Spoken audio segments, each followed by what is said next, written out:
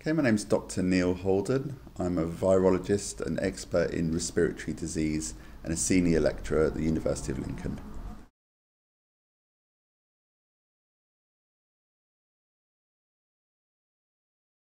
Around 80% of people infected by coronavirus may exhibit some very cold-like symptoms, typical that you might see with, rhinovirus type infections. A number of other people might be infected by this virus and show no symptoms whatsoever.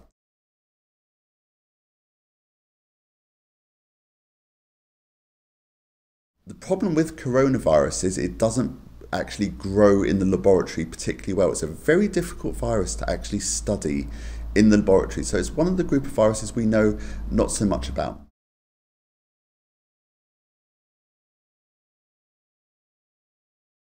So the most people most at risk from coronavirus are those people really that have other underlying medical conditions.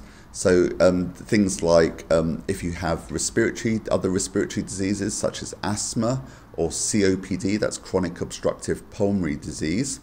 We also see increased risk in people that have underlying cardiovascular disease, such as things like hypertension, so high blood pressure, diabetics, or people that have a slightly compromised immune system.